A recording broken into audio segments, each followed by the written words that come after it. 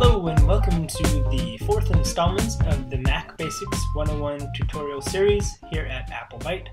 Today we'll be talking about the organization of the Mac OS, more specifically the file structure of how the computer is set up. And understanding this concept can help you navigate through the computer, and it can really prevent losing a lot of information, losing your files, because you know where to look and where to find them. A lot of people will lose files because they're placing them in the wrong places. And so understanding where they go, where the files are organized, can help. So to start off with, I've prepared a little diagram here of the Mac file structure, and it is somewhat of a hierarchy in terms of permissions and authorization. That's how the operating system is set up. And here at the very top, the location with the highest authority or permission is your root. Your root drive, this is basically the top level of the hard drive, and everything stems down from there. Inside the root we have four major folders here: applications, library, system, and users. And then there's also a host of hidden folders that are by default hidden. They don't want people messing around in there for good reason, and so you can ignore those folders. And in fact, the average user can ignore these folders as well: system and library. These house a lot of the back-end files for applications and settings and preferences and things that you don't need to be tinkering with, and it is highly recommended that you don't tinker with them because it can really mess up your computer. Over here though is the system applications, the applications that are available system-wide. So in any user account, usually when you install a program or an application, it'll install into this folder. That's where you have chess and all the rest of your applications. Usually you can have user-specific applications, but in general applications will be installed and placed into this folder here. But for the most part, most of your time will be spent in the users folder. And in that users folder, by default, is a shared folder, which is usually empty. This can help facilitate exchanging files in between user accounts. Then there's a guest account as well. And this is important to note: in the guest account, the computer does not save anything that is done in a guest account. It is basically an account without any permission or authorization, and so you can create a document and save it, and as soon as you log out, that file is gone. It will not save, and so it is important to recognize if you are in the guest account. And then there are your user accounts. You may have multiple user accounts, you may just have one, but by default in every user account you'll have your user-specific applications. These would be applications that are only accessible to a specific user. Your desktop, documents, downloads, movies, music, pictures. These are all folders that are specific to you.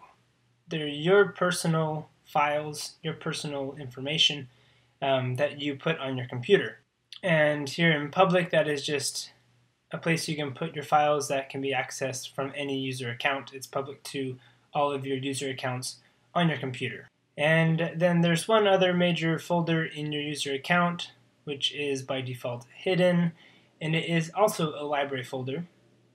And so a lot of times with troubleshooting, when I go over troubleshooting tips, a lot of the troubleshooting will come into your library folders, either this one or this one.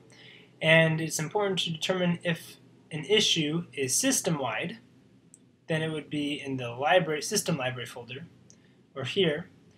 And if it is just in one user account, it'll be here. So there are three different library folders. It's important to note that. But like I said, by default, this one is hidden, and it is a little harder to access. But let's go ahead and open up a Finder window just to visually see what we're talking about here. So right here this is my hard drive. I'm at the root folder right now, and you can see, like I have laid out, I have applications, library, system, and users, these four folders. And if I open up my applications, there are all my applications. Sure enough is chess. and all the rest of the applications.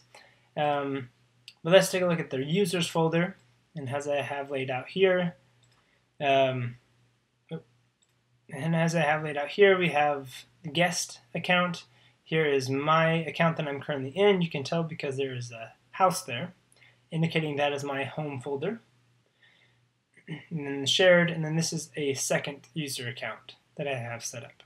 And so, like I said, this is the home folder essentially. These are all of your personal files, applications, desktop documents, etc. All those that I have outlined here. I also have a couple extra folders because of the applications that I use. But then if you like always, if you look in your documents, there's your documents. If you look inside your pictures, there's all your pictures that you have. It's important to note these are the same folders that exist over here on your sidebar. And so that is the organization. When we're looking at this, we're looking at the folders in your home folder that are specific to your user account. So that is a quick wrap-up of the Mac file structure. Most of your time on the Mac will be spent in this area right here, specific to your user account. This is where you spend your daily interactions with the computer are in this little box. But it's important to understand that there are different elements to the computer, to the operating system, and it's important to understand where they rest, especially when you come into issues with file permissions. This helps you understand where those permissions would be. And so, thanks for watching. Go ahead and leave a like on this video, and leave a comment below what you'd like to see in this tutorial series. And go ahead and subscribe to the channel for more Mac-related videos, tips, and tricks. And yeah, thanks for watching. I'll talk to you in the next one.